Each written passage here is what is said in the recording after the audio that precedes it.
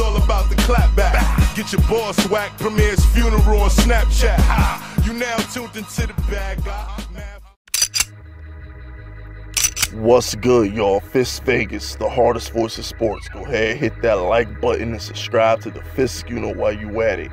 Y'all know what time it is. If you ain't with it, you best get with it. Now let's ride.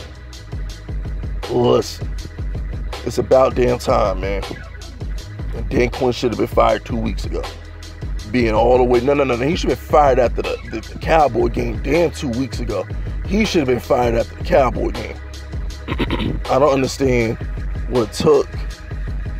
I really don't understand what took Arthur Blank so long.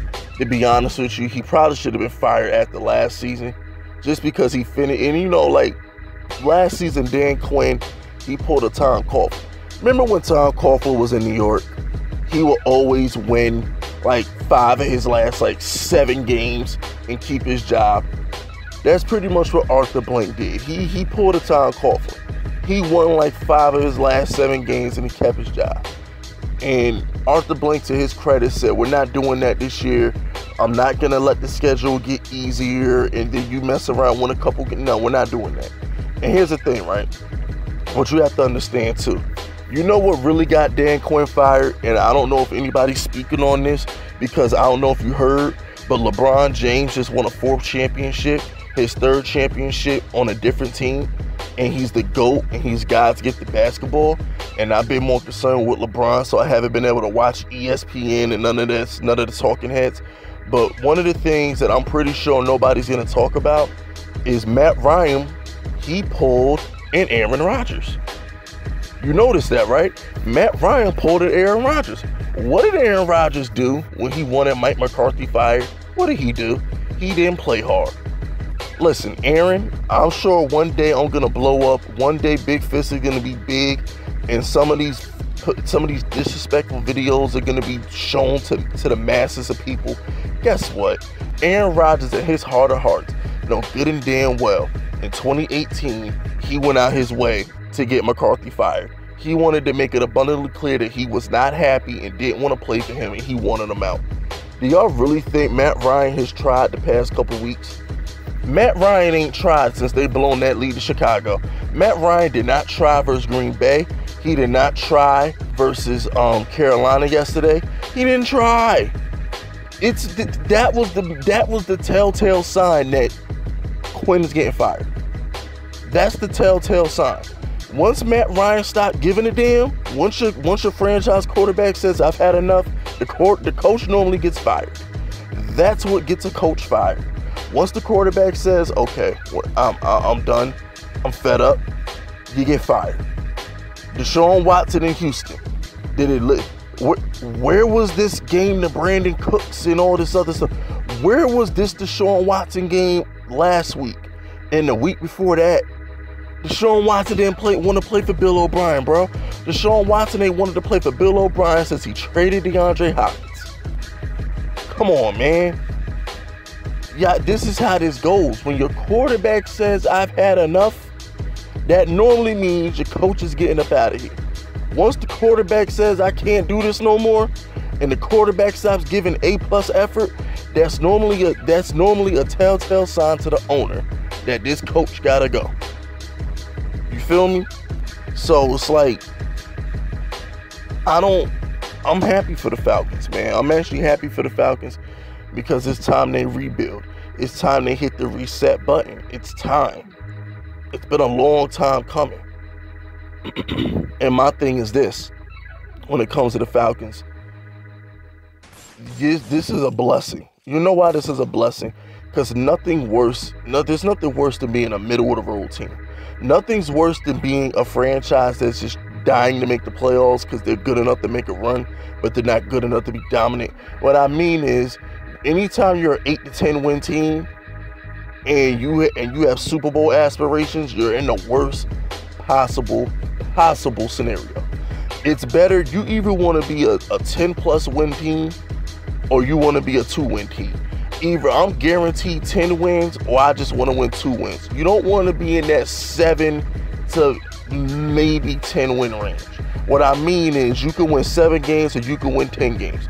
You don't want to be in that range. What you want to be is the 10-plus club. You want to be the Green Bay, the New England. You want to be somewhere where it's like, okay, my floor is 10. You want to be the New Orleans Saints. My floor is 10. But if we get a couple breaks, we can get home field. That's where you want to be. You want to be, my floor is 10. We're going to win the division, but can I get a first round bye? That's where you want to be.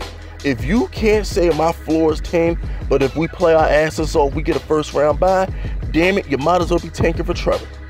Newsflash, you might as well be trying to get a top 5 pick. Nobody wants to be a middle of the road team who's gonna win like 7 games, but they're not gonna get the 10 wins. They might get a wild card spot and get bounced in the first round. Nobody wants to be a middle of the road team. That's like being in the NBA. That's like being in the NBA and you like a 5th seed. What the hell you gonna do if you're a 5th or 6th seed? You ain't going nowhere in the NBA if you're a 5th or 6th seed. Do not let the Miami Heat fool you. The Miami Heat only got to the finals because of the bubble. If it wasn't for the bubble, if that Miami Heat team had to travel on the road, remember how bad the Miami Heat's road record was in the regular season? Yeah, they were just like the damn 76ers. The Miami Heat couldn't win on the road. But because of the bubble, the Miami Heat didn't have to travel on the road. So they actually had an opportunity to go to a final. But I'm trying, you really think they would have beat Boston in a game 7? If you really think the Miami Heat would have beat Boston in a game 7 in Boston, you really think they would have went to Milwaukee and won all those games in Milwaukee? Like, come on, man. Keep it $150 here. Keep it $150. The Heat are a bubble finals team. Let's keep it $150. So what I'm trying to say is, outside of the Miami Heat, 4th and 5th seeds don't normally go to the finals. In the NFL, 7 and 8 win teams, unless you're Eli Manning, don't normally go on Super Bowl runs. So what I'm trying to say is, people, the Falcons are in a better place now, because now the Falcons are a 2-win team. Now the Falcons are a 2 to 3 win team. They're going to get a high draft pick. They're going to get a brand new GM and a brand new head coach, and they're going to start from scratch. And the Falcons are going to try and build themselves up to a 10-win, hopefully get a first round bye team. That's what the Falcons are going to try and do. Now, it's going to take a couple years. I can promise you that. It's definitely going to take a couple years because Matt Ryan's out of there. They're getting rid of Matt Ryan. They're getting rid of Julio. Julio and Matt Ryan, they up out of there. Calvin Ridley, Hayden Hurst, that's fine. Ty Gurley, up out of there. Julio, up out of there. Matt Ryan, up out of there. It'll be a brand new Falcon team next year. I can promise you that. It's going to be a brand new Falcon team next year. But anyway, by the way, how many games you really think Julio going to play for y'all? Julio hamstring hurt. You really think Julio going to want to play for y'all?